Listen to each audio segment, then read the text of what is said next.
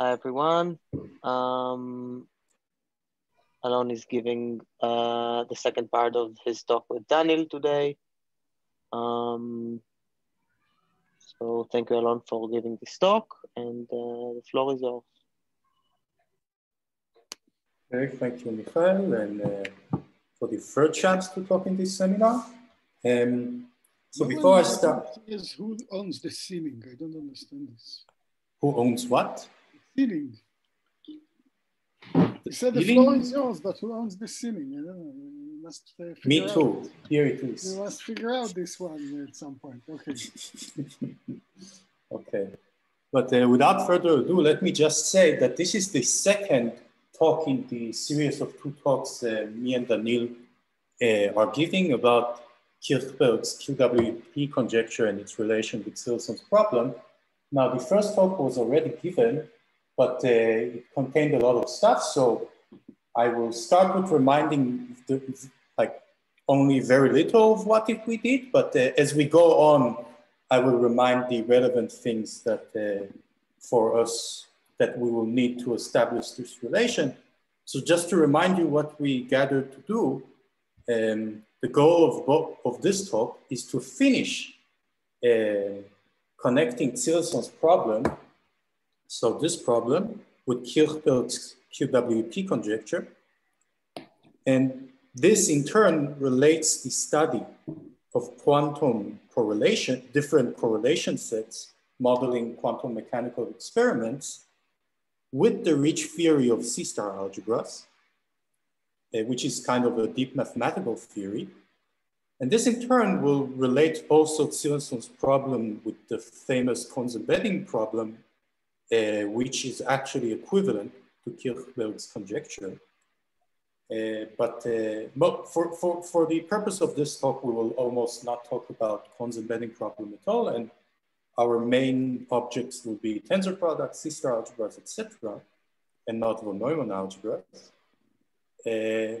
And okay, we started like the whole last lecture, we gave a lot of like a crash course on the theory of C-star algebras and the machinery involved. So now I will only remind you of very briefly remind you of what we were discussing. The first thing I just wanted to make sure is still in your head is the formulation of what is Tsirelson's problem. So recall that we denote so-called Bell scenarios where M is the number of questions and K is the number of answers. This will be fixed throughout the talk. And we had the notation of Q tensor product gamma for the set of tensor product correlations, or also called quantum spatial correlations, with this number of inputs and outputs. And similarly, we had the quantum commuting correlation set with this number of questions and this number of answers.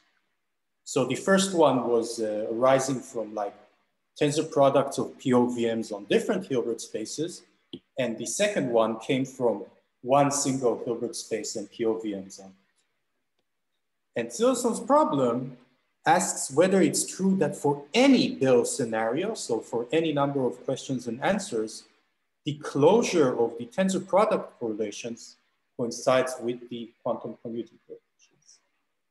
Now, okay, so let me also remark here again that we will prove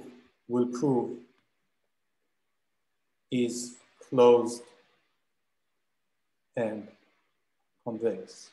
I mean, you could potentially say that maybe the closure is even bigger than the quantum commuting correlations because it's not closed, but in fact, we'll prove today that the right-hand set is closed. So this question makes a lot of sense.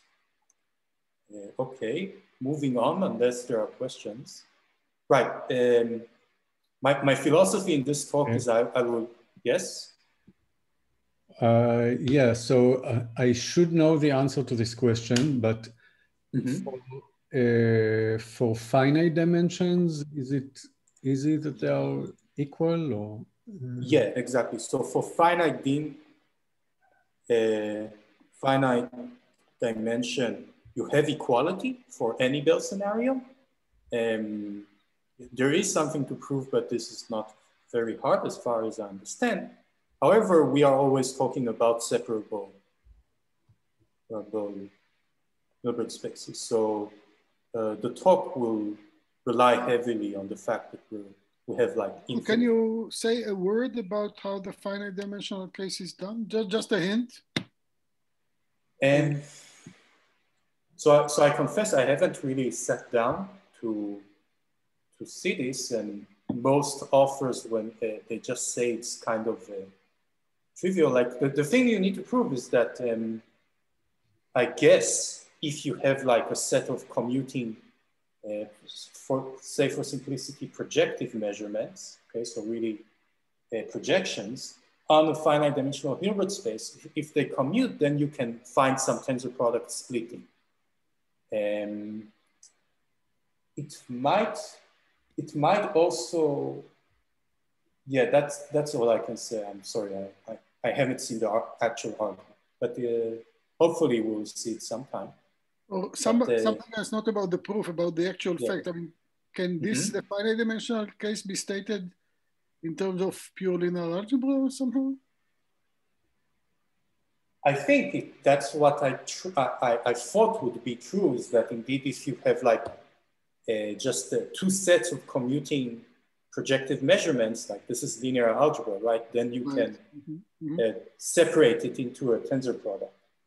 So this shouldn't involve any functional analysis, if that is your question. Great.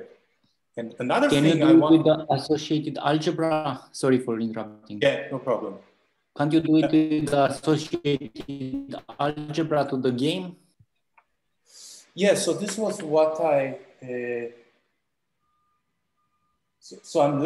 I really am less familiar with like all these... I'm pretty sure you can do it, but probably Michael has a better answer for that.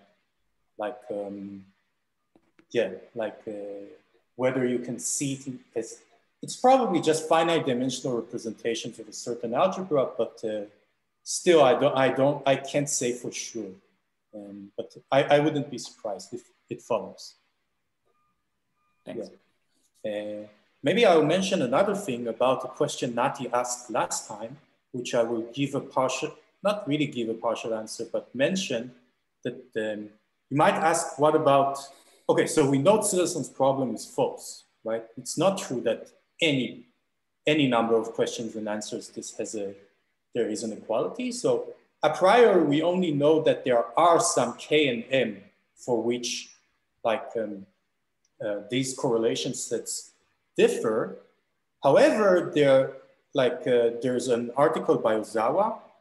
I will also give a reference to it later, which is titled On the Convex Embedding Problem, which says that once this statement is false, then for any, I think, number of answers, there exists a sum m such that inequality.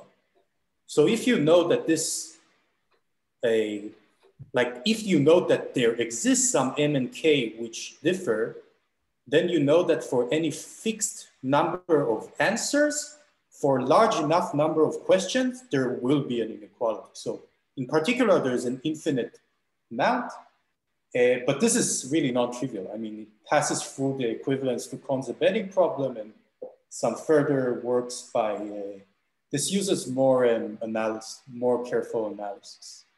But I don't think whether there is a full characterization for which, for whether all of them except two differ. Like today we will see that if you take m equals k equals 2, then there is equality. Okay, this is kind of a degenerate case. Okay, so if there aren't any more questions, I will move on to remind what is Kirchberg's conjecture. So the formulation now should be a bit more less cryptic, because we saw what are the definitions of, like, we saw that there are different definitions for tensor products of C-star algebras. However, today we will want to really introduce what is this guy over here, which is the C-star algebra of the free group. And the point being is that if you knew there is equality here, then Tsirelson's problem would be verified. So in fact, there isn't an equality, and we will try to prove today why. And why this conjecture would imply Tsirelson's problem. So the whole discussion today is about equality of maximal and minimal tensor points. Okay, but so now a very brief reminder of what we call C-star algebras. So so I will give a definition, but very quickly I will give like a very strong motivation for why this should be related at all to POVMs and such. But simply put, a C-star algebra is just a unital closed star subalgebra of BH, where H is a separable Hilbert space or finite dimensional. So closed in the sense that it's closed in the operator norm, and unital in the sense that it contains the unit of BH. Now that's nice and good, but there is a better in some sense definition of a C-star algebra in the sense that there is an axiomatic definition. Okay, because at the end of the day, a C-star algebra is an algebra equipped with an involution operation denoted by the star and a norm. Now, these three structures, like the norm, the algebra structure, and the adjunction, have a certain set of axioms which are verified by BH with the operator adjoint and the operator norm. And so they also pass to any such closed up sub-object.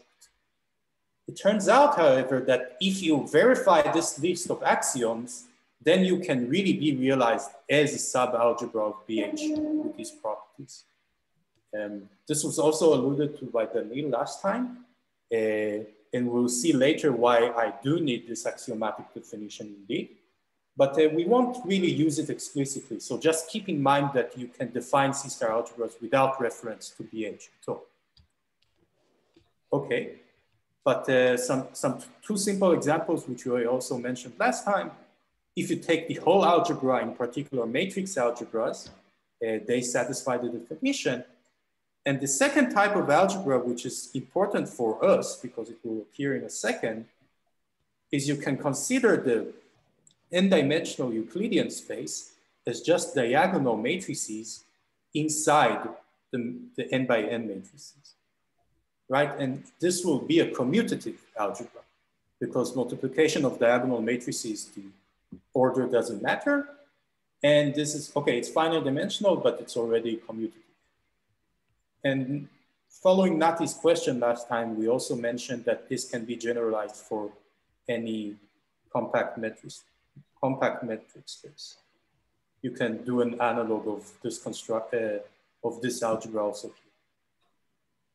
And okay, but moving on to maybe justify, okay, but just before I say something about how it relates to correlations, I remind you that we defined a special, not special, but a kind of a general type of a map between a C-star algebra and BH.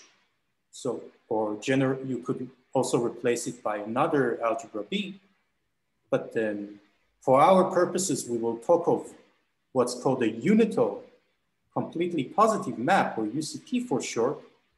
And these are maps that start in a C-star algebra and end up in BH. Okay? And as a slogan, these maps were more general than just preserving the whole structure of a C-star algebra, what's called a star homomorphism. They are compressions of star homomorphism. So we call such a map phi a UCP map if it is the compression of a star homomorphism pi from A to BH, where to BH hat. Maybe I'll delete this so that the hat will be visible, where H hat is a larger Hilbert space. So diagrammatically, if you will, And we have A, right? And we have this map phi, which is valued in operators on some Hilbert space.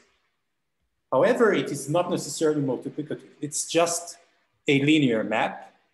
If you require it to be multiplicative and preserve the adjoint, it's what's called a star homomorphism.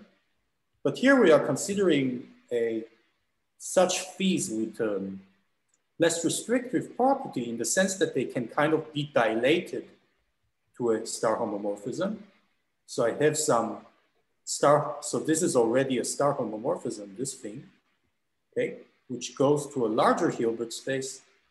And then I compose it with kind of a compression. So a compression, which takes an operator A to the orthogonal projection onto H, pre and post composed with A. Okay. Now, this definition, you might remember it and might not. It doesn't really matter, but for the sake of our lecture, it's just some nice definition of a map from a C-star algebra to the operators on some Hilbert space. But any questions so far? Something worth clearing up?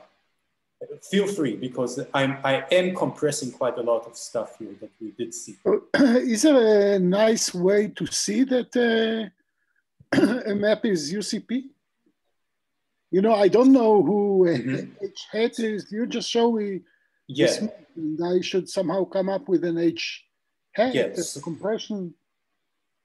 Yes, so I want, as I remarked last time, this isn't the usual definition of a UCP map because it's kind of not really canonical, right? I chose some dilation.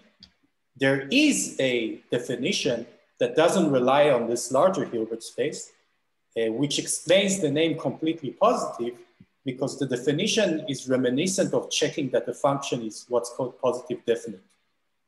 Group, like there is a classic theory of in abstract harmonic analysis of positive definite functions on groups. And the actual definition of UCP maps is very reminiscent of that one. So it's some checking the positivity of some matrices. But I won't write it down right now, if that helps. But yeah, in general, it's a more flexible notion of not necessarily a star homomorphism, but you can compress it. But there's also a natural definition that is a positivity assumption. Okay. But okay, moving on. Alon? Ken. This positivity assumption, this is, I mean, is this something that you can like, at least for finite dimensions, is there like an algorithm that takes a map and tells you if it's a UCP, or is it something like for all tensor products, this something is positive? So it's a good question. I think for finite dimensions, you can compute it, although it's not apparent from the definition. But really I mean, these UCP maps consist of a whole theory, and there are a lot of structure theorems for it. If it tells you anything, I think in quantum information theory, the adjective used for UCP maps is quantum channels. Yes. So there are certain structure theorems and like Krauss operators and Choi matrices. I mean, there's a lot of ways to describe them, but I mean, you would need to decide in which way you present me a UCP map. But in general, it's like right. There is something to check. Yeah, but right. I'm not sure. Yeah, I agree. So there you can do it with with more finite dimensional stuff. Yeah, exactly. Like but it's relevant for both the finite dimensional theory and the more infinite dimensional. Okay. But the next slide, I think, will really justify why we are even talking about UCP maps, because this is really the relation between C-star algebras and correlation and say measurements in quantum information, it reads as follows. By the way, I didn't say at the beginning of the lecture, but both lectures are based on a very extensive and nice article by Tobias Fritz from 2012. And this proposition in particular is taken from there. And it reads as follows. Given an arbitrary Hilbert space H, the following are true. If you give me an M outcome PVM, okay, so now it's not just a positive operators, but really projections, and they are all mutually orthogonal, then this defines a star homomorphism. So here it's really a multiplicative map, pi from C to the M to BH. So here I am treating C to the M with the structure of a C-star algebra, right? We mentioned that you can think of it as diagonal matrices. And the property of this star homomorphism is that it sends the ith basis vector to the ith projector. Okay, so this is just a dictionary of translating what is a PVM. It's just a homomorphism from this canonical commutative algebra to our Hilbert space, to our bounded operators on this Hilbert space. Okay, the second thing is really why UCPs come in, is the exact same statement, but with POVMs, with POVMs instead of PVMs, okay? So now they are not mutually orthogonal anymore. And here the map that maps the ith basis vector to the ith positive operator will only be a UCP map from C to the M to BH. Okay, and then just keep in mind that UCP maps generalize star homomorphisms in the same way that POVMs generalize PVMs. And so I hope this slide is clear, because this is one of the main points of the correspondence. Are there any questions about this?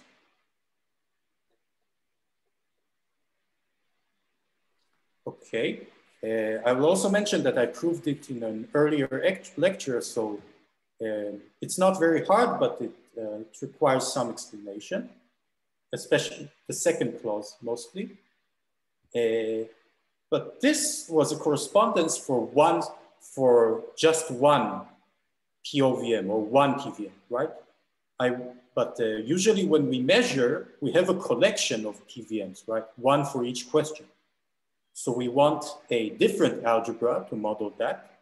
Like for now, the main figure was just C to the M, this commutative diagonal matrices algebra. Now we will want to take a k-fold free product of that algebra. Okay, so what does this proposition read? It says that if you have a k-tuple of n outcome POVMs, okay, so we have k questions and m answers, then you can define a map from the free product of these algebras. So here is k times, okay? And here I'm kind of putting under the rug a construction of the right construction for the free product of C-star algebras, but similarly to groups, you can just think of it as for each copy of C to the M, you have a basis vector EIX, and I can multiply, and these EIX and EJY have no relations. Okay, it's not like they commute or anything like that. And because of this freeness, we are able to define, because like just as in our definition of correlation sets, we do not assume any relation between different POVMs of different questions, right?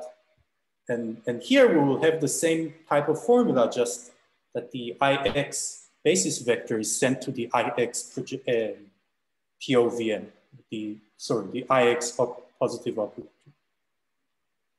So this is the ultimate correspondence we need. So we passed from talking about POVMs to talking about UCPs from a certain algebra. Like this thing is just determined by the tuple MK, which we call the Bell scenario. Is this clear, or should I say something more?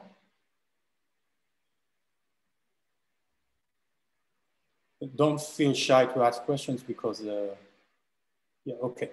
So this is, so far we have in the picture just one player. Yes, this free product. I mean, the whole point of kind of this lecture is, these lectures is POVMs and PVMs, they were defined for different Hilbert spaces, right? It wasn't like what we are doing here essentially is packaging everything to one universal object. Like maybe people would say even categorical in some sense, that we're packaging the information of all POVMs in the world to just maps from a certain object to something. Okay, so this is just mathematically a nice way of packaging our information and makes it also amenable to tools from C-star algebras. Okay, I think we've cleared that up, hopefully. Is there a reason why it's denoted by asterisks and not by direct sum? From what I understand. The reason is that when you usually write a direct sum or a direct product, you ask for the different copies to commute, right? This is a relation. You ask for, when you take a direct product of two groups, you require them to commute, but here we want no relations. It's like a certain free construction. And this is also alluding to why the free group will play a role. Okay, thanks. Okay, so asterisk is just borrowed from the group theory. Okay, and now I kind of want to pass back to discussing the theory of C-star algebras by reminding you the theory of tensor products. So we did it last time, but I think it's beneficial for us to see it again in case that anything wasn't cleared up. So I will go at a certain pace, but just ask me anything. Okay, oops. So as we said last time, given two C-star algebras, we would like to define what is their tensor product. However, there is no canonical way to do so in general. There are two very natural constructions, one called one maximo in some sense, and the other one minimo. And, but everything stems from starting with the algebraic tensor product. Like the C-star algebras are in particular vector spaces, so it makes sense to first take the tensor product of them as vector spaces, forgetting any other structure they have, okay? So what is the definition? The algebraic tensor product of A and B, denoted like this, is defined to just be as linear spaces.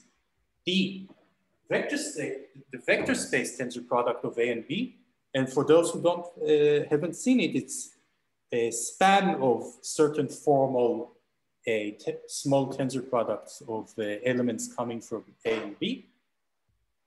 And now, in order to make it an algebra and to make it a star algebra so that it will have an involution operation or adjunction, we define the natural multiplication rule of just multiplying coordinate-wise in some sense, and taking adjoints coordinate-wise. Okay, so for a very small example that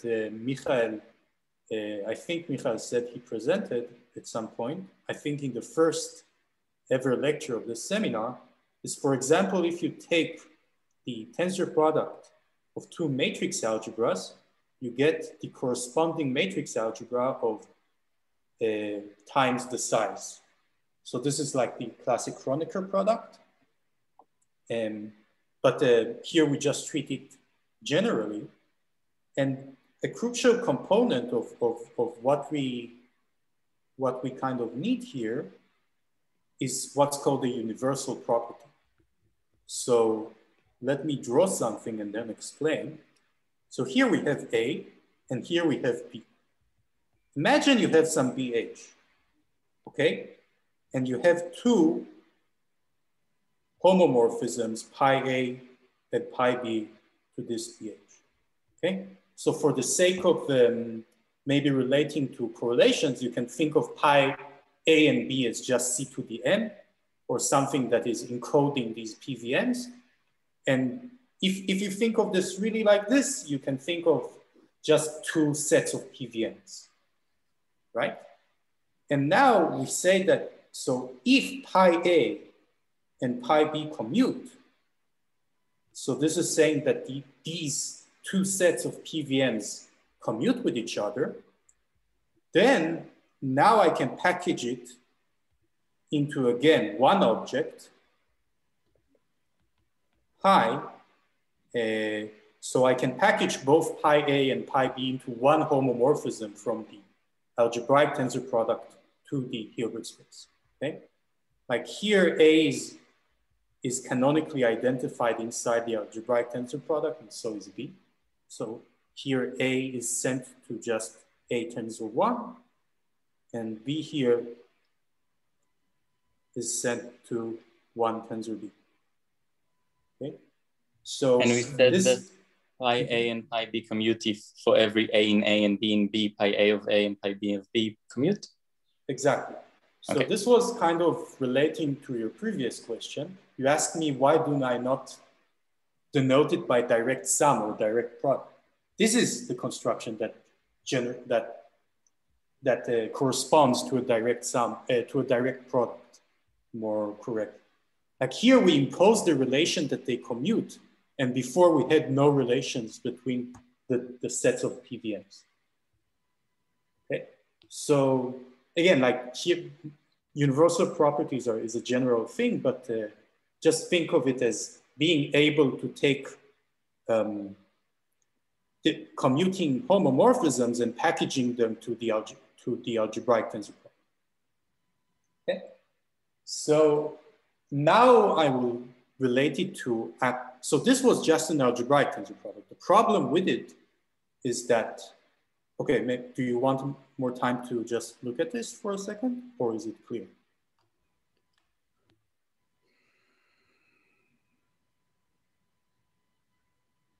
I think it's fine. Great, okay. So, so as we remarked last time, the algebraic tensor product, the problem is that it's a star algebra, so it has multiplication and adjunction. However, it doesn't even have a norm, right? So we need to specify something in order to make it a C-star algebra. So the way of going about such things is we define C-star norms on this algebraic tensor product. That is, we want to define a norm on this vector space that satisfies the following two axioms. So these are the crucial parts of the list of axioms, if you will, in the axiomatic definition of a C-star algebra. And if we complete it so that it will be a Banach space, then we get by the magical, this thing that I guaranteed you that this is a C-star algebra. Great. Okay, like Guy said last time, there's a redundant. Yeah. Yeah. No. Okay, great. Yeah. So this was what we wanted to do. And now I want to present the first construction, which we mentioned at the very last part of last time, which is to define the maximal norm on the maximum tensor product. So what did we do? We defined the norm denoted by max of x to be the supernorm norm of operator norms of pi x, where pi runs over all star homomorphisms. So the keyword here is all. And these are star homomorphisms from this algebraic tensor product to BH. Okay. So assume for a second that this is well-defined, meaning that this supremum is finite, because we're running over like all representations. Then it would inherit the C star, the identities, the relevant identities from this norm, from the operator norm, and we will be able to complete this algebraic tensor product to get the maximal tensor product. Okay, but maybe really to digest what this norm actually does, we might as well prove that it's well defined. So what do I mean by that? So let's look at this remark. Fix an element X, which is a finite linear combination of pure tensors, AI tensor BI, okay?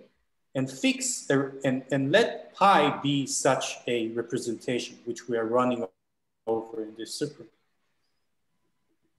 And now, okay, like we define pi A to be the restriction of pi to the A part, and pi B to be the restriction of pi to the B part. Then, because these are star homomorphisms defined on C star algebras A and B, it is magically guaranteed that they are contractive with respect to the norm, right? This was a fact that we mentioned, that star homomorphisms defined on C star algebras are automatically contractive.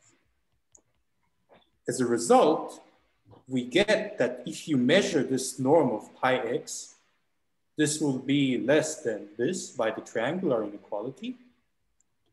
However, just by definition, this is the operator norm of the following multiplication. And because it's contractive, this is less than norm of AI, and this is less than norm of BI. And on the right-hand side, you get a bound that is independent of the representation. So that the supremum is indeed bounded by this finite number.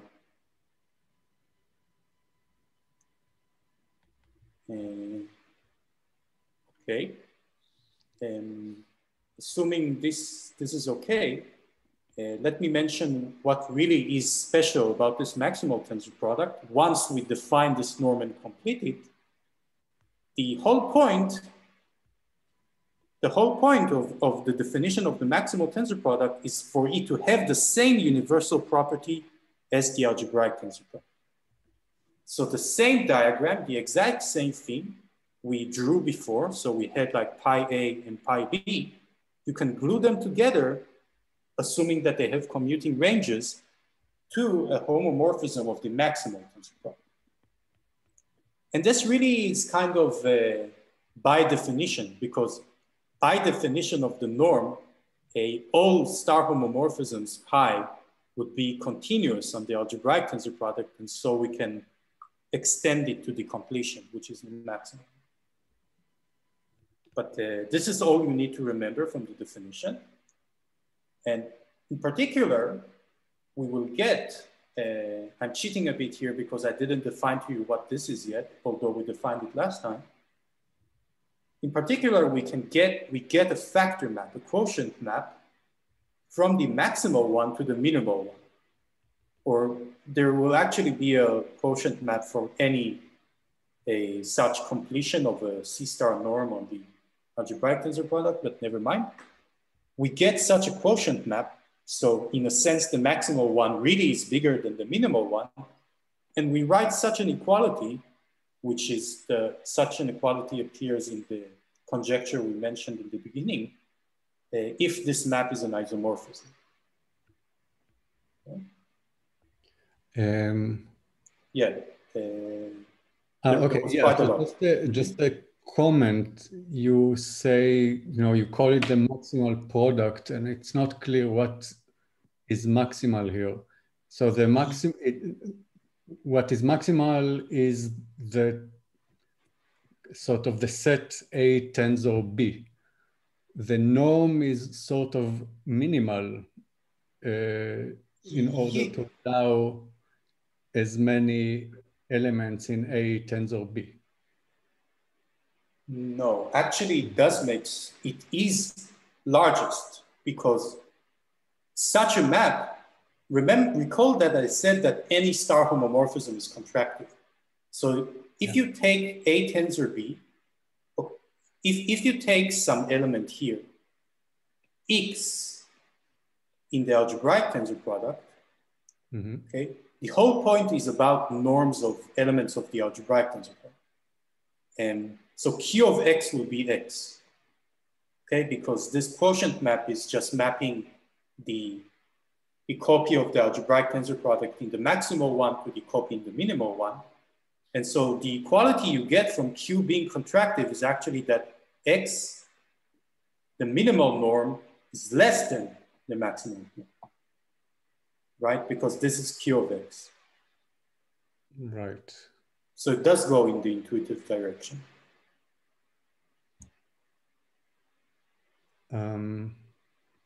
Okay, so something is still not intuitive to me, at least. If this norm, if the maximal norm is bigger, in some sense, you expect it to include less elements. Less elements have finite norm. No, every element has a finite norm. This is exactly what I proved before, that every element in the algebraic tensor product. It is true that what you showed is it's harder for a sequence to be Cauchy. To be Cauchy, yeah, exactly. This is true. Yes. Yeah, that's what I mean. Less sequences converge under this norm. Yes, and that's why it's somehow so. You should think that that's why this thing has a map to something, right? Maybe. You need to complete less points. So yeah, exactly. Like superfluence. So if you increase the norm, you need to add fewer points when you this is true. And this is why you can still have a map from this object to other objects that are still completions with norms that are possibly smaller. But the important point is that because you should think of it as... But that then you don't expect it to be surjective. You expect it to be... You don't need to be surjective. You just need to have the a map to any other completion of the tensor product. Actually, Guy is right that it's surjective, and it's kind of, I agree, it's counterintuitive. Then, I mean, this Q will be a quotient map because specifically from A max B to A min B, because you can show that you cover all. This is because the algebraic tensor product is dense in both. Yes. And otherwise, this will not be a continuous map. So unless this is non-continuous, this should be surjective, right? Should be surjective for any, yeah. I agree that I see Guy's confusion, but I also agree with what Michael says. Nevertheless, we agree that that less Cauchy sequences in the converge in the maximal norm, and so we can kind of define a map from it to anything else. Yeah. So yeah, until that point, I agree. Yeah. Although, can you recollect quickly the mean product? Yeah, exactly. So I said I cheated because I will do it next slide. But first, I guess we will do a break. Yeah, but maybe let's just think what is the most natural thing to act on. A acts on some Hilbert space H of A, and B acts on some Hilbert space H of B. So the most natural thing is letting A tensor B act on HA tensor HB. And if you think of this, now you have the operator norm of the B of HA tensor HB, and you can complete with respect to this norm. So this is also a very natural thing. Both of them are very natural. Exactly. So this slide, which came after because I wanted to present the property, but this is exactly what Michael said, that the minimal construction is first letting A act on its Hilbert space HA and letting B act on its Hilbert space HB. And then looking at like if you want to think canonical product of these matrices, but just the algebraic tensor product can be realized inside the tensor product of Hilbert spaces, tensor product of operators. And then you can complete it and get another completion of A tensor B.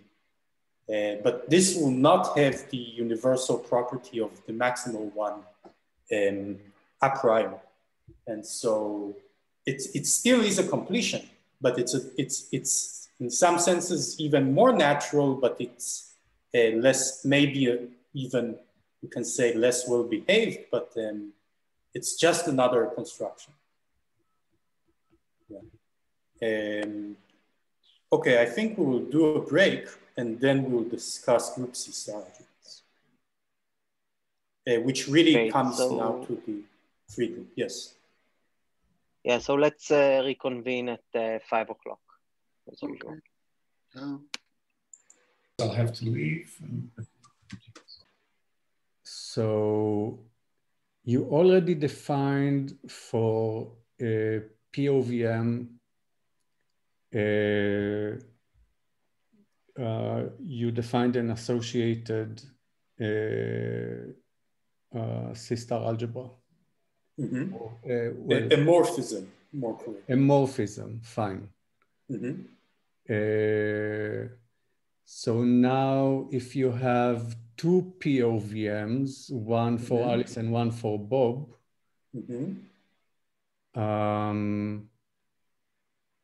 so now you have two of these morphisms.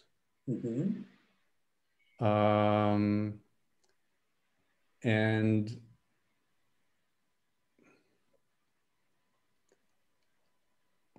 yeah, and then what? And then you, yeah, okay. So can you tell me what is the question about these morphisms? Exactly. So the first thing you need to specify is whether these POVMs are on the same Hilbert space, right? If they are on the same Hilbert space, yeah, we are always talking about like this question of commutativity, right? So your POVMs, once they commute, really by this universal property, just what we exemplified here, you get one morphism from the maximum. So now you can. Okay, so what you're saying is that if there is somehow an element in the maximal product that you cannot achieve that does not exist in the minimal product, this somehow translates to commuting POVMs that Alice and Bob can do that they would not be able to do on physically separated spaces.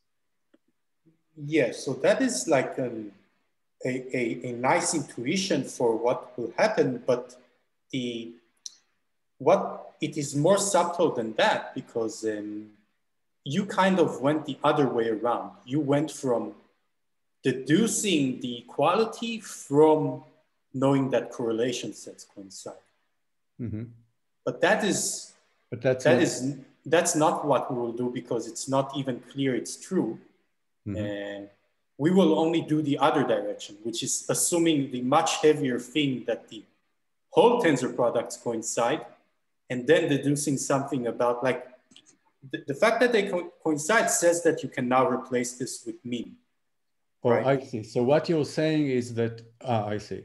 You're saying if the maximal and minimal products coincide, then whatever Alice and Bob can do commutatively, you can do with tensor product. Right. Okay. Yeah. And this is just because the morphism from the max turns out to be a morphism from the mean, which is exactly something in the spatial case and not in the quantum commuting. Exactly. Right. So here you kind of already. I see. Okay. And then, but then. We started just to. Sorry? Have we reconvened? Yeah, I think we should continue. I think let's say that from this point on, Alon is resuming his talk. He will finish his remark to Guy, and then you should proceed. Yeah, I think I will proceed quite immediately just by saying that Guy has the right intuition, and hopefully we will see, it will be clear as we move on, because I still have a few things to cover. But yeah, the fact that you came up with it more or less just shows how natural this correspondence is. And once you have the right tools, like, okay, we mentioned what is the minimal tensor product, which last time we mentioned some properties of it, but we will recall them only later if we need them. But now let me demystify what really is C star F2. Okay, so F2 is a group, and this construction works for any group. And it's an analog of the usual, what's called group algebra of the group with complex coefficients. But before, maybe, I won't spend too much time on the exact realization of this object, but let me again kind of specify it by its what it satisfies as a universal property. So fix a group G. We want what we will call in parentheses, full group C star algebra, denoted C star G, is the algebra with the following universal property. So let me parse this. In this section, this is the data. Okay, C star G is some object which is equipped with an embedding of G inside unitaries of C star G, right? In any C star algebra, you have the group of unitaries, just like you have unitary matrices. Okay, so G will be unitaries inside C star G. And the property it satisfies is that if you have a group homomorphism, so this is a group homomorphism, from G to the unitary group of some other C star algebra, so A is some C star algebra, and this is the unitary group. Okay. What we want to ask is to extend this map on the level of groups to the level of algebras. Okay. So the property that this algebra has is that any group representation, G inside UA, which is, okay, classically called just unitary representations of the group G, you can extend them to star homomorphisms from this universal object to the algebra in the range. This pi twiddle, the existence of is guaranteed. Okay, but this is kind of what this object we would like it to satisfy. But if you really want a concrete realization of this, the node CG, this is just the span over C of like formal delta masses of elements of G. Okay, this is what's which called is a fancy name of speaking about polynomials, formal polynomials with coefficients from C, and the monomials are just elements of the group. This is the group ring. And yeah, exactly. Okay, so Alon, I'll let you move along, but I'll just say that the group ring also has a relation to unitary representations, right? And a unitary representation is a CG module, right? Exactly. This is the same universal property. This is the same thing with the maximal tensor product.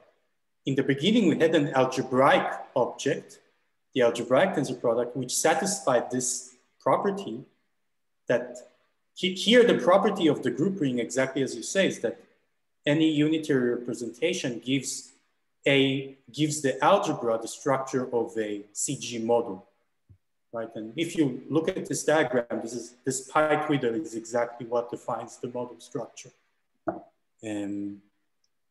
But this is just okay, assuming what you know what is a model. Maybe I'll let you continue if you have something else to say. But Yeah, so I mean, this is the exact same thing as we did before. We have the group algebra, which in classical representation theory has this diagram property I drew here. And then we define a norm, some norm, which again will kind of be a supermoon over all representations of the group, etc., and complete this thing, you will get C star G. Okay, so it's not, the details here are very similar to before. What we do here is just construct again a kind of universal object from the algebraic counterpart of the classical grouping. Okay, but just to let you get a taste of how beastly this object can be, what is F2? F2 going to UN, these are all, I mean, F2 has an insane amount of unitary representations, right? Like every finite group is a quotient of F2, so F2 encodes all unitary representations of finite groups in particular. And the same is true for C star F2. It will say, what? I think F2 only has generated two elements. Like all groups that are generated by two elements, which includes all simple groups at least. Yeah, think of F infinity. F infinity is bad. Okay. Sorry, my mistake.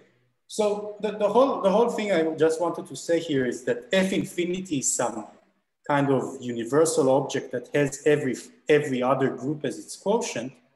So it basically contains all the representation theory you can think of. And then if you take the C star algebra of it, you will get that this will have all the representation theory of all C star algebras. This I also mentioned in the break, that every C star algebra is a quotient of this thing. Okay. What is F infinity? So F infinity is like a free group on infinite amount of generators. So you have A, B, C, A1, and there are no relations between them. But this is a side remark just for intuition for those who know. Nonetheless, we have a construction, and now I want to relate it to our C to the M. So recall that the main object, the main type of C star algebra which interested us is just C to the M with pointwise multiplication, right? And I want to say to you, and surely you should know this because you taught me this at some course, I'm pretty sure, that the discrete Fourier transform, okay, so let's step by step. You have the cyclic group of order n, right? This is an abelian group. There is the classical discrete Fourier transform, which takes a function on this cyclic group and gives you another function with n entries, right? And the DFT, what you know, the slogan for it is that it translates convolution to pointwise multiplication, right? And if you think about it, here is convolution, because here the group is finite, so the completion, everything is finite dimensional, so there's no completion needed, and this is just the usual group ring, and here is convolution, and here is pointwise multiplication. So in other words, the discrete Fourier transform gives a isomorphism between this group C star algebra and the algebra of interest from before. Okay, but recall that we wanted collections of POVMs, so we also need to treat free products. And so what happens if we take the C star algebra of the free product of K copies, for example, of this cyclic group? So like you take K copies of this cyclic group and make elements in them that do not have any relations between the different copies, then you can see, like, by the various constructions we did, is that this free product of groups translates to a free product of the algebras, but each algebra is just C to the N, right? So in total, if we package this free product of groups as gamma, okay, so gamma is a free product of cyclic groups, then you get that the group C-star algebra of gamma is just the free product of this abelian algebras we had from before. Okay, so we really like realize the whole discussion of our algebras come from a specific group. Like this gamma is specified by the Bell scenario, right? We use the same letter where K is the number of questions and M is the number of answers. Okay, is this, the whole point here is just to pass to talking about algebras coming from groups, but is this okay? Great, it seems okay because it should be for more familiar stuff. Finally, here's the main theorem, which we will try to prove as much as we can of, which really packages this whole lecture together and should make a lot of sense. So this is again from Tobias Fritz's paper. Let's read it slowly because there is something that I didn't remind here. So let gamma be a Bell scenario. So this tuple of two integers. Then, given a probability distribution, given a, for the Bell, okay, so not, yeah, so this is maybe quantum correlation. Yeah, so a correlation, okay, just this P, A, B, X, Y. Okay, these objects we are working with, given such a correlation, I want to give an exact criterion for when it is in the closure of the quantum spatial correlations and when it is in a quantum commuting correlation. So as was hinted before by Guy and basically everyone, is that the quantum spatial correlations should be inherently connected to the minimal tensor prime, right? So the first clause here says that this correlation is in this closure if and only if there is a C-star algebraic state, rho, on this tensor product of C-star gamma with itself, such that the correlation has the following formula.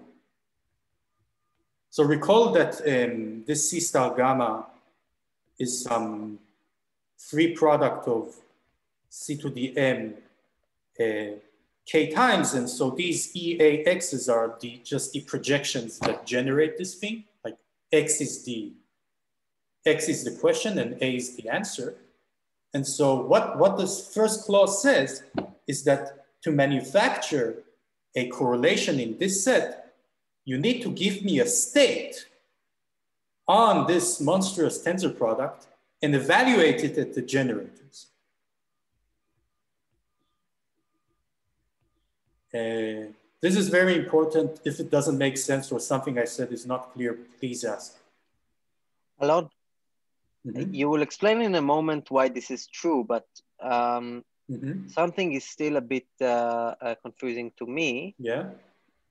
We said that a POVM is a morphism from a C to the M to some operators on some Hilbert space, bound operators on some Hilbert space, right?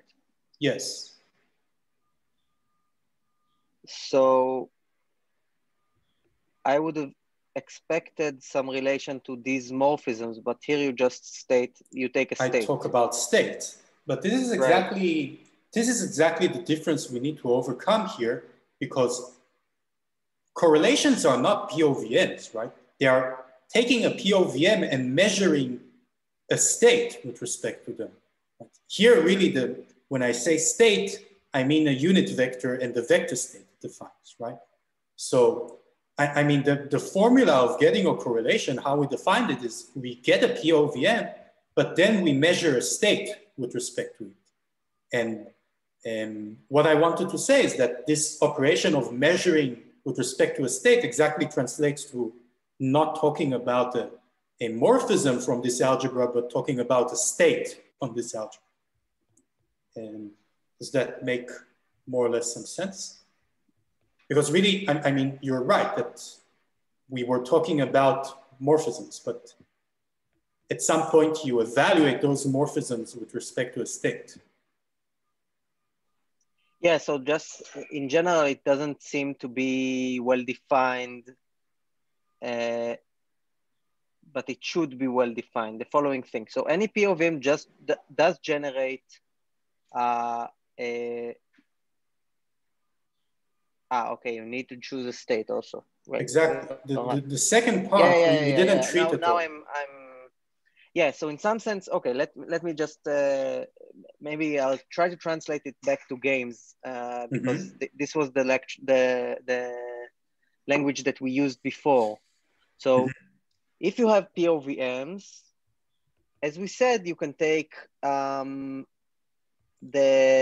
inner product of the image of the way the tensor product, the product of the POVM acts on some vector, inner product with this original vector, right? And this was the way that we generated these PABXYs. And you say that, okay, let's think of the image of EXA tensor EBY. A POVM is just choosing an image of what you wrote inside the brackets of rho. And then taking this inner product is exactly acting with rho on this tensor product. Exactly. The application of rho to these generators packages both choosing a POVM and choosing a vector state. It's a composition of a UCP map and a vector state. It will be clear in like 2 slides, I think, hopefully. But your reasoning is exactly what happens. But does anyone have, is the statement confusing for anyone or something is unclear? Okay, anyway, it should make sense. It is probably both confusing and makes some sense, Alon, but maybe you should try to both prove it and clarify what happens here. Okay, yeah, but before we prove, the second clause say exactly the same thing, but here for QC gamma without closure. Okay, the first clause was about the closure of quantum spatial, and the second clause is about all of QC gamma. It says that a correlation is in QC gamma if and only if it is the evaluation of a state on the maximal tensor product in the following form. Okay, and okay, so furthermore, this gives immediately that QC gamma is closed and convex and coincides with the set of quantum correlations attainable by projective measurements, satisfying the commutativity assumption. So in this proof, we again get the fact that modeling correlations by POVMs, it's enough to model only with projective measurements. But it will be very kind of clear in the proof. Okay, but why does this say that QC gamma is indeed closed and convex? So this is the first thing I just wanted to put out of the way. So recall that the space of states, that is positive functionals on this algebra which are normalized, this is a closed and compact set in what's called the weak star topology, which is just pointwise convergence of functionals.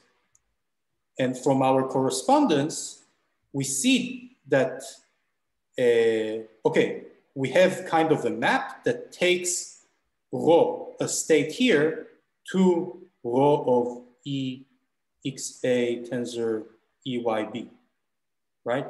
And this is a correlation.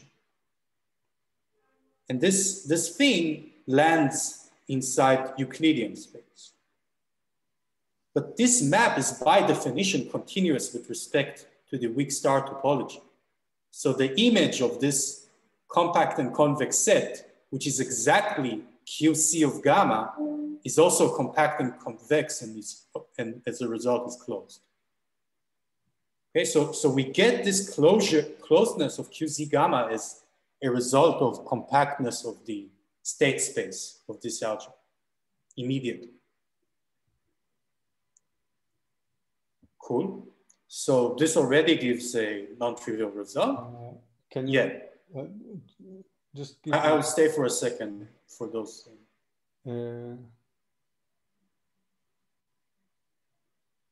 Ken. Why is it compact in the weak star topology? So, yeah, this is a kind of something I'm putting under the rug, but what you might know is compact in the weak star topology usually is the unit ball in the dual space, right? Yeah. If you have a Banach space, you have the dual space of it, which is the continuous linear functionals, then the functionals of norm 1 consists of a weak star compact set. However, the state space, what is a state? It's a... you're saying it's a closed subset of... Exactly, it's a closed convex subset, because positivity is also a closed condition on the weak star topology. Yeah. Fine. Okay. Now we want to prove it, and I will remind, so I'll try to prove as much of it as I can. So for one of the so there are 4 things to prove, like 2 clauses, and for each clause there are 2 objects that we need to show that are the same. So before showing one of them, the main ingredient in this proof will be that is the following proposition, which Daniel proved last time, saying that if you have a UCP map to one Hilbert space, and you have a UCP map to another Hilbert space, then the map defined by this tensor product, okay, so is also UCP.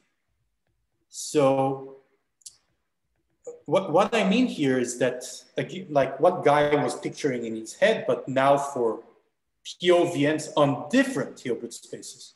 We have 2 POVMs on different Hilbert spaces. We want to package them to a map from the minimal tensor product, but to the bounded operators on the tensor product Hilbert space. And of course, it maps in the natural map. And all this proposition says is that this indeed can be done. Okay.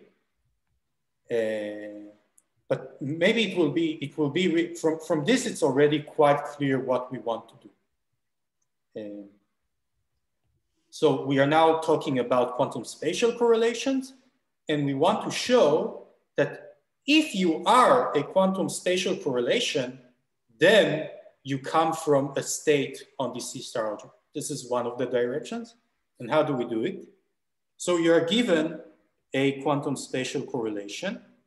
So there are Hilbert spaces HA and HB and a state in HA tensor HB and POVMs, blah, blah, blah, such that the fundamental formula holds for the correlation, right? This is the Fingir formula.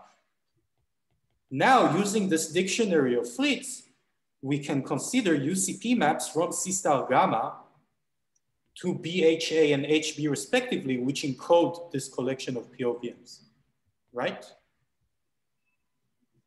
And then using just the, okay, yeah, and they encode indeed in the sense that they send the generators to the corresponding projectors, right? But yeah, let's just stop here. This, up until this point, like the first 3 lines are just old things and definitions. Everything the here. The 4th and 5th line is just the fact that you said that POVMs are the same as maps, UCP maps from C star gamma to B of H. Exactly. So we just remember that this is true and apply it on the first POVM and the second POVM. Exactly. And then by the proposition from the previous slide, which I mentioned briefly, you can package these 2 POVMs to kind of a tensor product POVM. So I can define a single UCP map from the minimal tensor product to the tensor product of the Hilbert space, such that, you know, on each component restricted, it will be either phi A or phi B. Okay. Now we wanted to, so what was our goal? We were given a correlation and we want to show it comes from a state. So up till now, we defined a UCP. And now comes the part where Michael was confused about of composing it with a vector state, right? Because we define our state on the C-star algebra to be kind of first evaluating the image under this tensor product UCP, and then evaluating it on the state C, right? And because what I hinted to Nati, that a UCP is in fact a positivity condition, then the composition of two positive maps, because also taking inner products with respect to a single vector state is a positive operation, this composition will also be positive and thus define a state, on the tensor product, the minimal tensor product. Okay, and it's, I mean, the equations here are spelled out, but basically all we did above is to a series of translations so that indeed this law evaluated on the generators E's will exactly recover the correlation. Okay? So I mean, there's a lot of stuff going on here, but it all reduces down to previous translations we did. Okay, cool. Now we do the exact same direction for the quantum commuting case. Okay, so now we are given a quantum commuting correlation, and we want it to come from a state on the maximal tensor product. Okay, so here is the, so before we had this proposition of packaging two POVMs to one tensor product POVM. Now we have a almost identical proposition, but to deal with commuting POVMs. Okay, so if you have, which is very reminiscent of the universal property of the maximal tensor product, but it reads as follows. If you have two UCPs from different algebras, but to the same Hilbert space, UCP maps, so think of them as POVMs, with commuting ranges, so commuting POVMs on the same Hilbert space, then I can take a tensor product of these UCPs to get one UCP from the maximal one to BH, okay, which maps, of course, as you would expect, like takes the tensor product to just the product of these images. And the claim is that this is also a UCP map. If you replaced UCP with just star homomorphism, this would exactly be the universal property that the maximal tensor product possesses. However, there is something to explain in order to say it's also true for UCP maps. So if you're working with projective measurements, this is just the universal property. But then the proof proceeds in exactly the same way as just for the minimal one, right? Because now you're given a quantum commuting correlation. It gives you commuting POVMs. You take these POVMs, you translate them to UCPs, you tensor product the UCPs using this proposition, and this gives you a state on the maximal one. In exactly the same machinery. Okay, so this was passing from correlations to states. Now we want to go the other way around. We still have two things to show. We need to show that states come from correlations, but in two different scenarios, in the quantum spatial and quantum commuting scenarios. So I'll start with actually the harder scenario of showing that if you have a state on the minimal tensor product, then it can be approximated by quantum spatial correlations, right? This is exactly the difference, because quantum spatial correlations are even known to be by previous results not closed. So if quantum spatial correlations were just evaluations of states on the minimal tensor product, then they would be closed just for the same as the maximal one.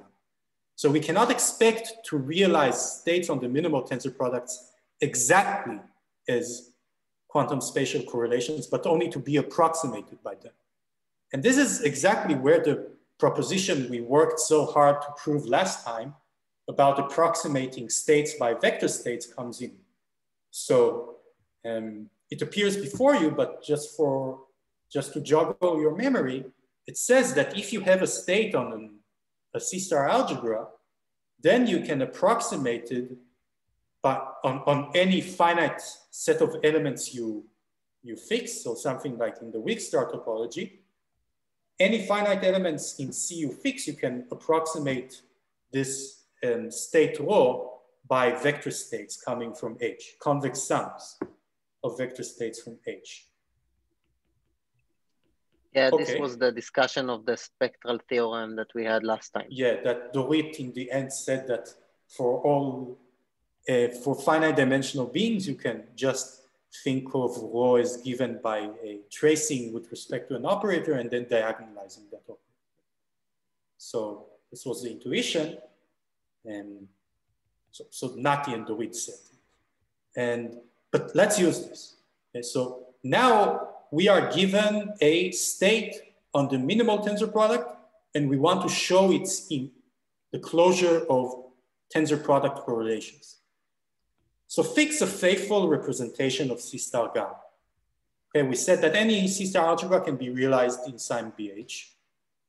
Then this gives a representation of the minimal tensor product, right? By definition, this is how we defined it on the tensor product Hilbert space. Now for any epsilon, by the proposition, there are vector states in H tensor H, right? And convex coefficients such that the state evaluated on the generators, because we only have a finite number of generators, is approximated by evaluating these generators on these states, right?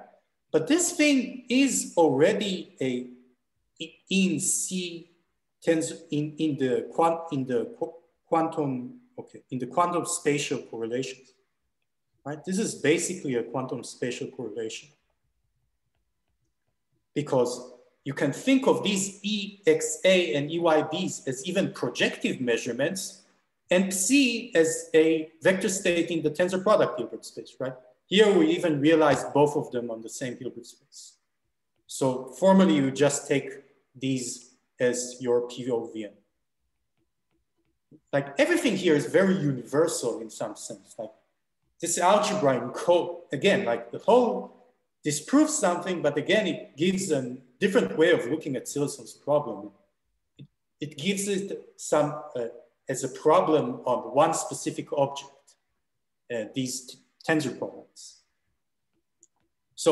And because, okay, I don't prove here, the tensor product correlations consist of a convex set, you get that this evaluation is approximated by a tensor product correlations. Okay? That was that. Now so we are left with only one statement to prove. Ken. Alon, yeah, go back for a moment. Yeah, I'll let you digest this because this approximation is quite, I think. No, this approximation it is clear that each summand in the right-hand side is a quantum spatial correlation. This is clear because of the way you just defined it. What's not so clear, I need again the explanation of why, if you approximate using some linear combination of elements from this set, you get back an element of the set. This is true for convex combinations, but this is not a convex combination. No, this is a convex combination of correlations, right? Like, why is it a convex? I see that it is a linear combination. No. Sorry, I didn't write here that some lambda j is 1. Okay. Sorry, it's my mistake. Now this is clear. Otherwise, it doesn't make any sense. I mean, it would be kind of ludicrous. No, this is clearer. Okay, thank you. Yeah. Yeah, good. Thank you for. I didn't notice that. Other questions regarding this direction? Great. So moving on. Show again the previous slide that was the this proposition we proved with hard functional analytical data. So I'm trying to identify what are our x1 so to this xn. x1 will be EAX and EYBs, tensor product. Okay. So recall that our algebra is in some sense finitely generated. Yeah. It's important. We only have a finite amount of questions and answers. So indeed, we can do this approximation. Great, thanks. Great. Okay, now that's nice and all. Let's proceed to the last part, which is showing that a state on the maximal tensor product comes exactly from a quantum commuting correlation. And thus this kind of shows that these quantum commuting correlations consist of a closed set. So this just uses the flexibility of the GNS construction, which we also mentioned last time, but I think I have a bit of time to just recall it now. So think of a state on an algebra A. Then the GNS theorem, or explicit construction even, says that there is a triple pi phi, h phi, and xi phi, where h phi is a Hilbert space, pi phi is a star homomorphism from A to BH phi, and xi phi is a cyclic vector. Okay, cyclic, please ignore it. I mean, it's beside the point here now. And xi phi in h phi, a vector of norm 1, so a state such that phi of A is realized as a vector state once you apply pi to it. Right? Before, the approximation theorem said that you can approximate phi with vector states, but in the same presentation, a representation. But once you allow yourself to change the representation, I can just say, okay, I can build a representation pi phi and a vector there such that phi will really just be evaluating with respect to this vector state. Exactly, not approximately. Okay, that's nice and all, because now we can use it to prove our remaining direction. I think it will be very clear why we need this exact formulation. So now you are given a state on the maximal tensor product, and you want to show it comes from commuting POV, the quantum commuting correlation. So the GNS representation says that there exists a Hilbert space H rho, a representation pi rho from the maximal, I will maybe use the highlighter, from the maximal tensor product to BH rho, and a unit vector psi in H rho, such that this exact formula holds.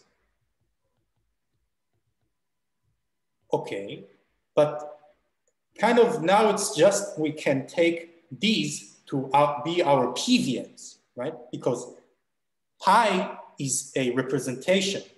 So evaluating these generators under it, this Fritz's dictionary gives you a PVM, right? Because, okay. And because they are defined from a map on the maximal tensor product, these are commuting PVMs, right?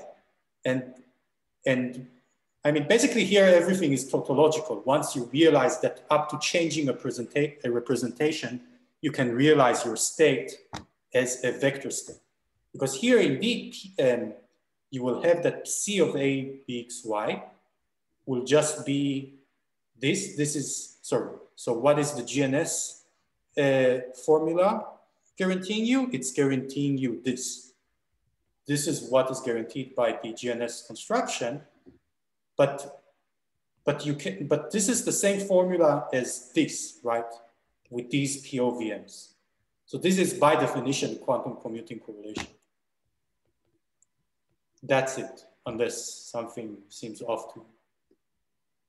I mean, that's it. So all the magic happened. All the magic happened because we have this GNS construction that only needs a state, right? Exactly. Like the magic of GNS is that if you have a state, you can construct a representation, and the state behaves exactly like this inner product with a specific unit vector, and thus we can reconstruct the setting of a quantum commuting model.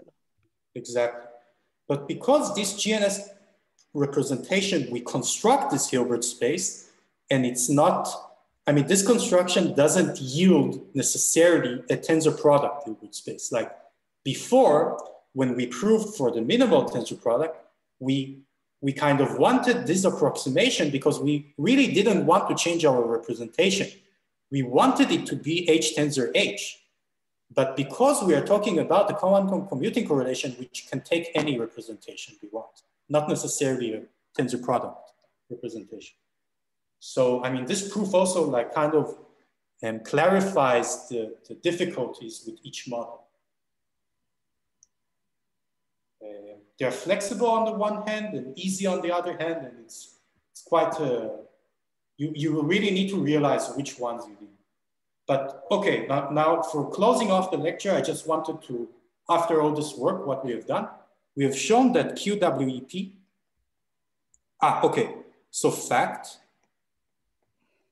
QWEP meaning C star F2, I will write this straight notation tensor mean, like tensor with itself, and C star F2 tensor with itself here, max. This is the QWEP conjecture.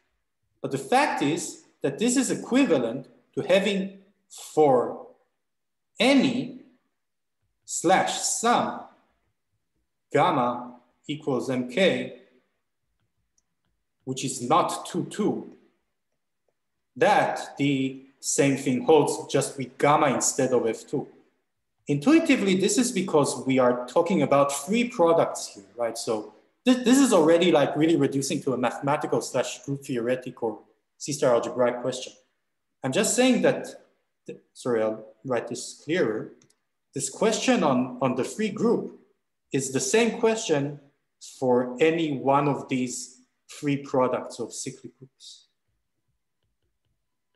And maybe also relating again to Nati's question, I mean, in Tsirelson's problem, it wasn't clear that once there is inequality in some Km, then there's inequality in all Km. However, this is true on the level of maximal and minimal tensor products. Like once we knew that there is some MK, which is not 2, 2, for which these differ, all of them differ. There cannot be any two which are equal. And why 2, 2? Notice that gamma, if gamma equals 2, 2, then gamma is like Z2, free product with Z2. This is what's called the infinite dihedral group, which is amenable. Like this is kind of a special case where your group is amenable, and then this would follow, it follows. I mean, actually, this is another fun fact, which I will not say now, but you can characterize amenability as having a unique tensor product with every other C-star algebra. So in our case, the group is amenable. In particular, the C-star, the tensor product with itself will be unique and will have equality. And this says, for example, that CHSH cannot separate CQC and CQS, right? Which I think Michael mentioned, but from here it's really clear. I mean, once you believe all I think we even saw the proof because we showed Tsirelson's upper bound, and this in the case of CHSH, this is just the proof of this for the specific game. What you just explained is a much more general. Yeah, but I think the same. Yeah, exactly. But it's the same idea in the sense that irreducible representations of D infinity are, I think, just finite dimensional. Like it's virtually abelian, right? I'm not confused. And it's very amenable and kind of you cannot, the representation theory here is much more restrictive compared to the free group, for example, so that the equality follows. And even for another... the infinite translation, like translations are a normal subgroup, which is finite index and abelian, even cyclic. I must say that for the graph theorists in the audience, the Cayley graph of Zm tensor Zm is always a tree, and and this is the only case where it is a straight line. Yeah, exactly. So this is why, like, you can see the amenability in the graph. So all trees are non-amenable except for the straight line. This is another way, maybe more graph theoretic, to think about this this special case. Yeah. So let me just pose a question, like not this question formally, because I couldn't find a straight answer to it. I believe there isn't a straight answer to it. Is it true that for any mk not equals to 2, that Q tensor product of gamma is different than Q commuting of gamma? Because I told you that on the level of C-star algebras, this is true on this maximal and minimal things, but I didn't talk about it here. You would expect that our dictionary was so complete. You would expect that if Tsirelson's problem was true, also QWEP would be true, right? Like the direction some of you tried to prove. However, it's not so straightforward. And as far as I looked in the literature, it's true that Tsirelson implies QWEP, or more precisely convex. But I haven't seen the fact that once you know that for some MK, these differ, then for any MK, they differ. I'm not sure even if it's true. But I think that at least from the talks that I've heard about this topic, that this is still open. Like, what are the M and Ks? Even though we know that there are MKs that for them this is different, the set of MKs for such that this is different, as I understand it now, is an open question. But what I'm saying, I pose this as a question because it's kind of tempting, again, because on the level of C-star gammas, this is true. I mean, from I understand why you say that after this talk, this is a very natural thing to assume that for any, like this is a good conjecture after seeing your talk. But as you said, it seems that although QWEP imply, like the other implication is also true, this is still open. Sorry, Guy? Yeah, so I don't think I follow the last bit. And so what I'm referring to when do you know that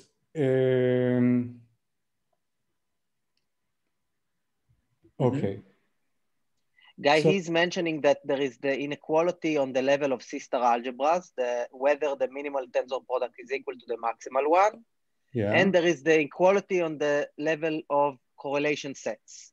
Right. And he says that in the on the level of let me first just get the directions correctly. So if there is inequality in the correlations, then an inequality between the min and the max follows. Yes, that is true. The opposite, I guess, is not clear. Not clear. I mean, if you ask it for all MK, then it's true, but in kind of a indirect way. I mean, Ozawa, I mean, this is all contained in works of Ozawa, where he shows that once you assume Tsirelson's problem for all MK, you can prove Con's embedding conjecture. He proves that every separable to one factor is Con's embeddable, whatever that means.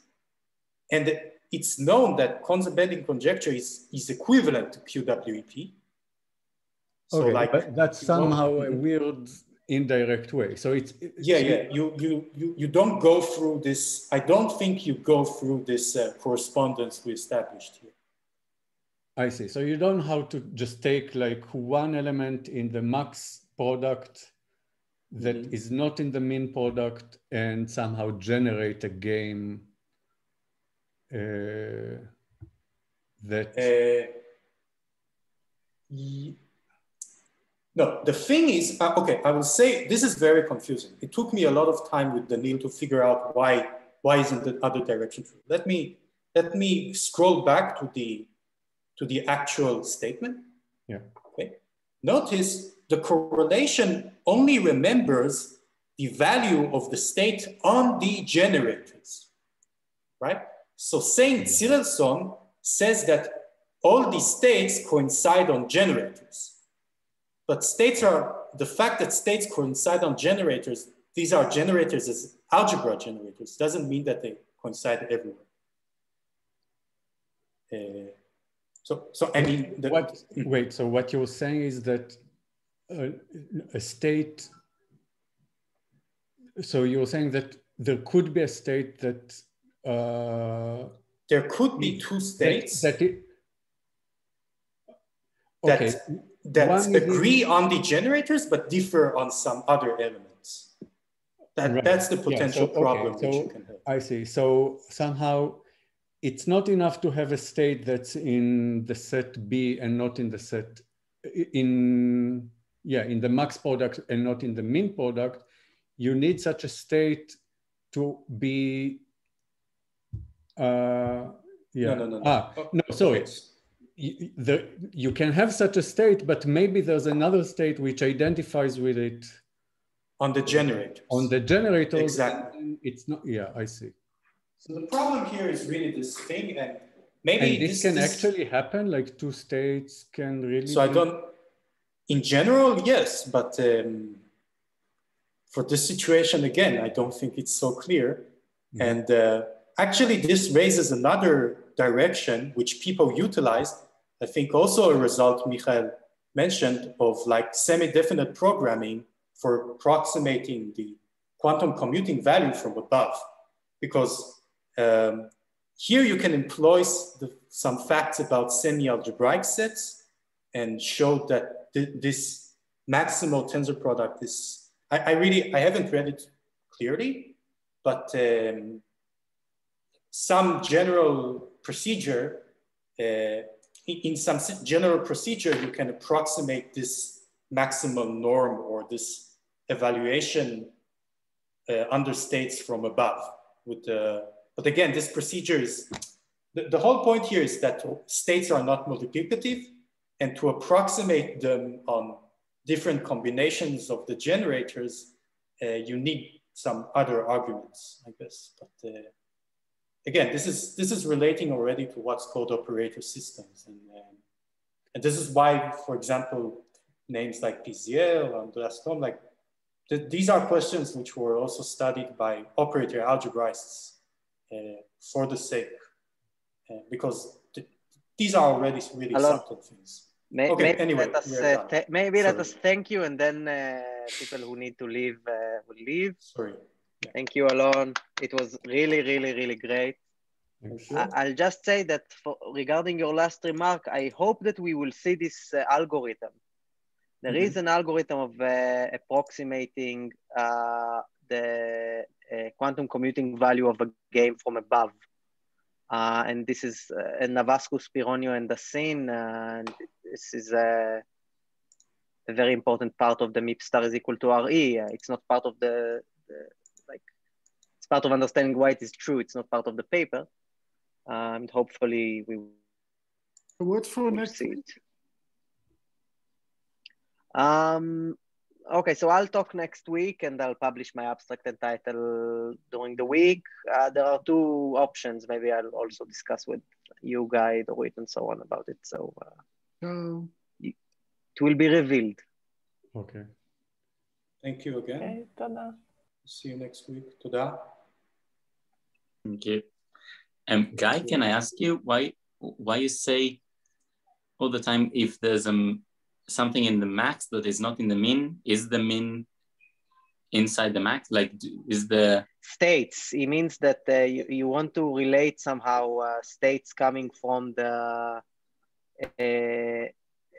You want to say that there exists a state on the max that cannot be like achieved using a state on the mean, and like this is the way he thinks of it, right? Yeah, exactly.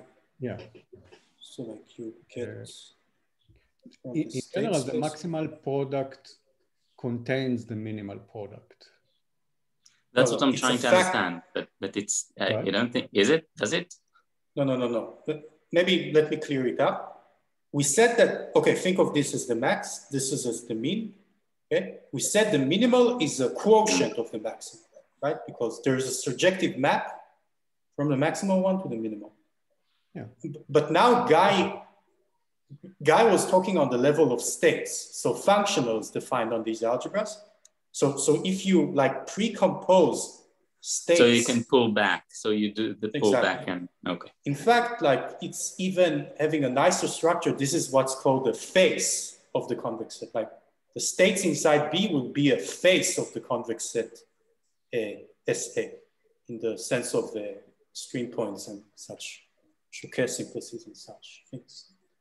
Mm-hmm. But then, yeah, so I mean, this will be an equality if and only if this is an equality. So the equality of the algebras is the same thing as the state spaces being homeomorphic or being like convex isomorphic. A pullback of a quotient map is always injective? No, the point is that any function, think of it as this way. Any functional on B defines a functional on A. Yeah, right? I know, that's the pullback. But if two functionals disagree on B, like they will surely disagree on some pre-images in A because you are onto, right? So the because disagreement on B, yes. Yeah. Mm-hmm. Yeah. So you just proved what I asked. Yeah, great, thanks. Mm-hmm. Yeah. So, I mean, this question of when the maximal product is equal to the mean product, is it like interesting in general? Because here it seems that we are, for some reason, only interested in it for some very specific C-star algebras. Yeah, so maybe let me really justify why it's interesting, even from a completely different question. Like you heard of what is an amenable group, or heard the term? I heard the term many times and also learned the definition many times, and still don't really remember what it means. But so here I can now define to you amenability without pain. Okay. So gamma is amenable. This is a very important definition. I mean, the real definition, but this is if and only if for any a C-star algebra, you have the equality that C-star of gamma tensor minimal with A will be equal to C-star gamma. Maximal. Yeah, exactly. That you just said a few minutes ago. Exactly. But that's very opaque. What do you mean? I mean, I don't know more about what amenable groups are now after you said it than before you said it, except I agree. One very specific fact. I agree, yes. So I mean, this is very interesting, given that you know that amenability is... Yeah, I think maybe a good... wait, נראה לי שאנחנו... you heard maybe of... אתה רוצה לעצור את ההקלטה? כן, אפשר לדבר. Yeah, maybe.